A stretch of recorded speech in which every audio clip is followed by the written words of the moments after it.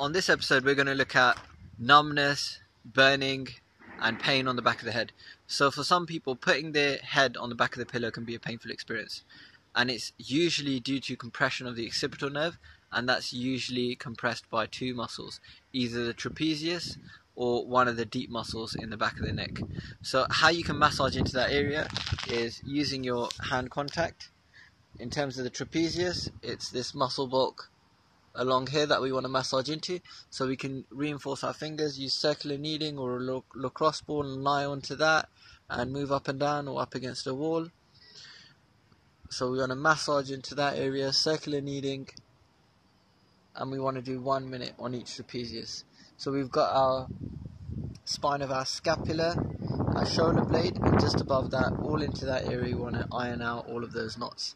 So we're not trying to kill the muscle, we're just trying to gently bring blood flow to the area, so it should be nice and relaxing as well as soothing.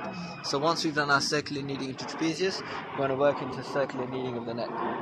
So just on the side of the neck, so if you find your spinous processes, the bony bits in the middle of the neck, to either side of that, and we want to work from the base of the neck all the way up to the top of the neck.